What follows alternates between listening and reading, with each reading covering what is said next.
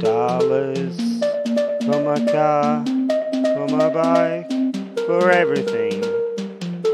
Just a few more dollars.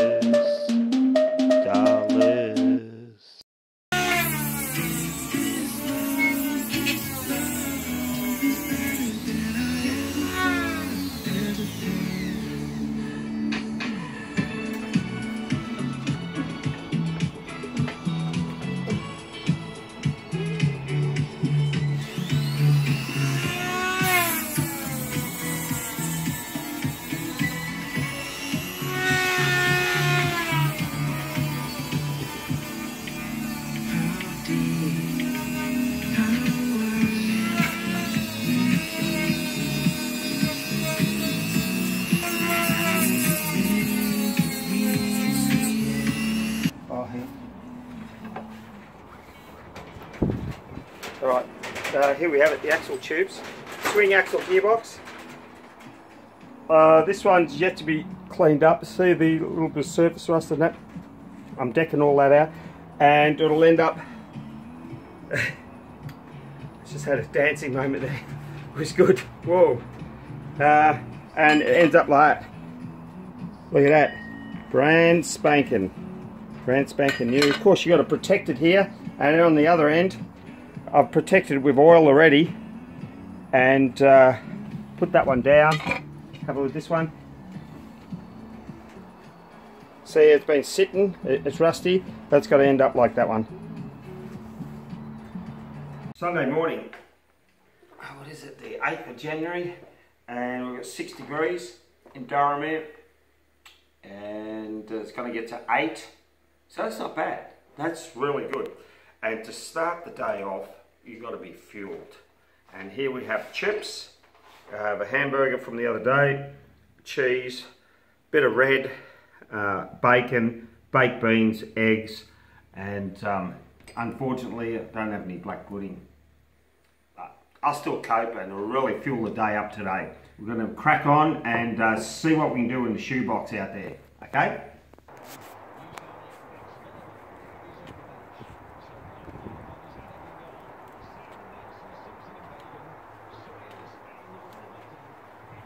Right, we're working on the gearbox still. Got the axle tubes out there. I'm cleaning them up. You've got to have the ends nice and clean. Everything has to be clean, and so scuffing that. But in the meantime, we get the fire going, burning all the parts boxes that come in, as well as, you know, a few other bits. And here you can see the front end. Well, here I had it covered up so the weather doesn't get at it. A little bit dirty, but that's just surface dirt and that. See the pedals, master cylinder, all sorts. So be ready to put the ball joints on soon, and that'll be good, because this thing, you know, it's got to look like a car one day. So you've got to give yourself hope by putting drums on, brakes on, wheels. You've got to bleed the brakes, do all sorts. So we'll keep well busy here at the G2.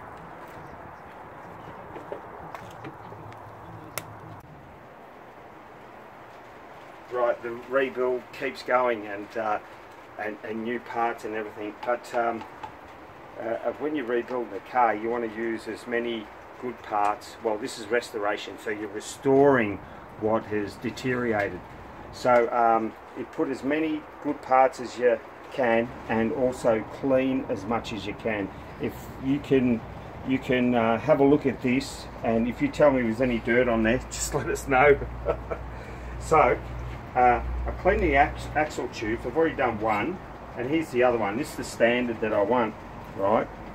No deviations. A lot of times these axle tube covers leak is because of these plates are only about, I'm not sure, I think they're only 2 mil thick. If you wind them up really tight and don't torque them, they can bend.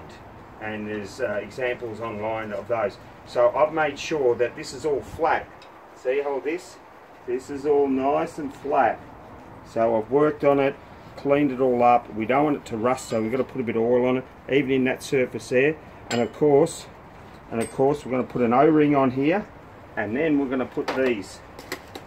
there's the O-ring, and that O-ring slips into there. You can't forget it. That O-ring goes on there, and then we put all these packers on. Now these gaskets are actually shims or packers, and so what I have to do is I have to install it on a dry run. I'm not going to put any non-hardening sealer on it now, but I'll put all the packers on, the actual tube on, and then we're going to see what sort of play we've got. And there's end shims to do that, and there's shims to do this as well. So watch this space.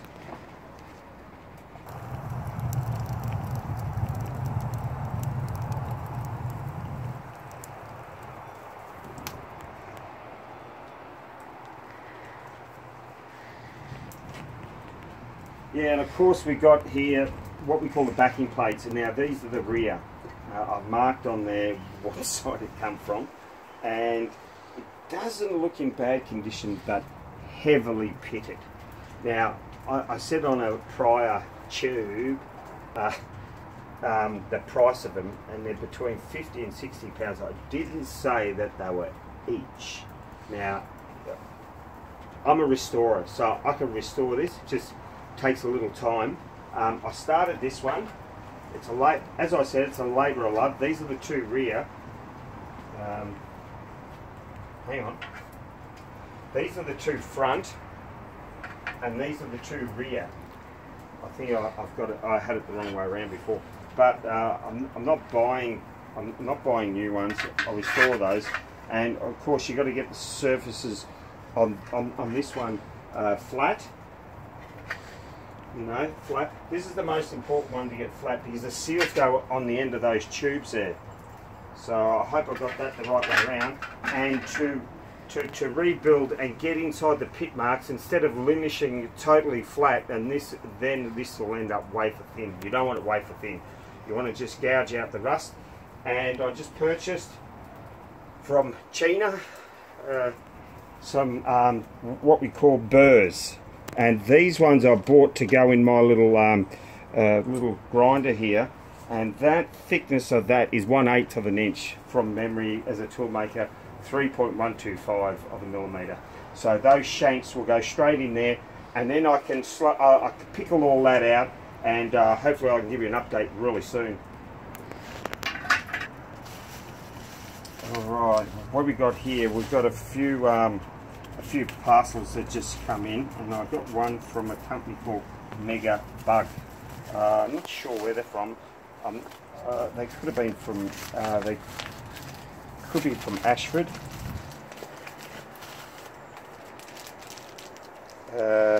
Oh, okay, that's a clutch lining tool. I don't even know where that's from.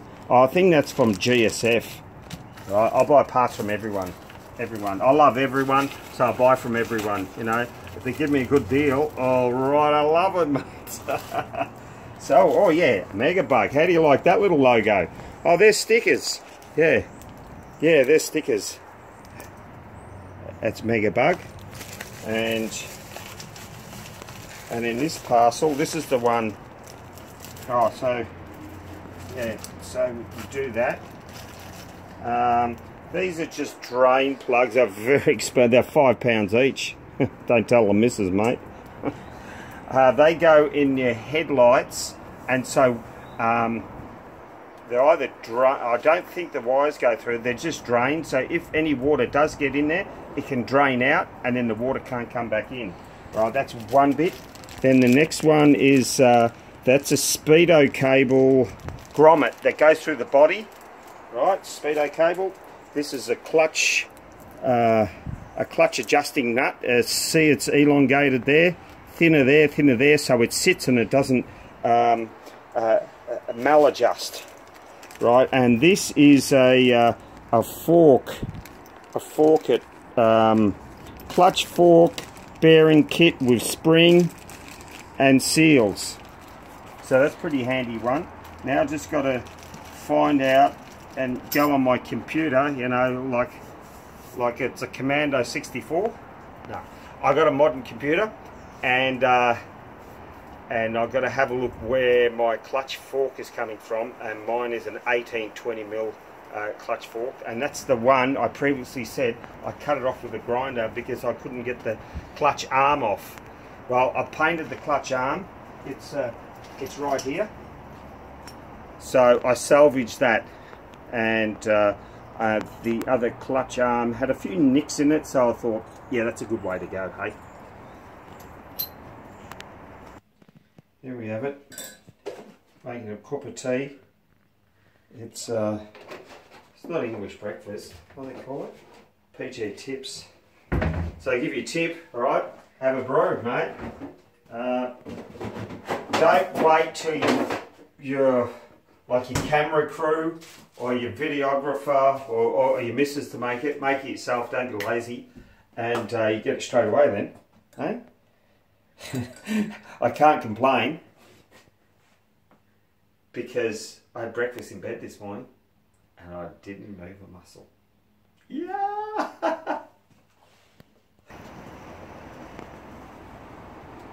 Oh, okay, the camera crew's here, so you've got to be ready. So I'm going to do this soon, this afternoon. And as I said, these paper gaskets are shims. So I'm going to shim it out properly, not have too much slop, but you don't want it to bind. But you want it nice and tight because when the gear oil gets in there, it'll lube it all up. So also, yesterday or last night, this is the box I made. I found it on the side of the road. It wasn't a box, but I put it all together, and inside there is my air compressor. Now, we've got neighbours, and I don't want to upset them. Okay. Yeah, I don't want to upset them, so we're renovating the house, and there's an old principle is use what you got. And instead of throwing all the carpet out, I stashed the carpet, and now I used it, and I've lined this whole box full of carpet, and I've screwed it all on everywhere. See, under here, if you have a look, is the air compressor, and it'll deaden the sound right off. I'll actually switch it on to give you a demo, okay? So this is to kick it up. Hopefully it's kicked in, I just took anything off. There we have it. It's not too noisy. I went to the end of the fence, and to hear it from back down there, mate, it's cut the sound to a quarter. What a win, mate. You're guilty.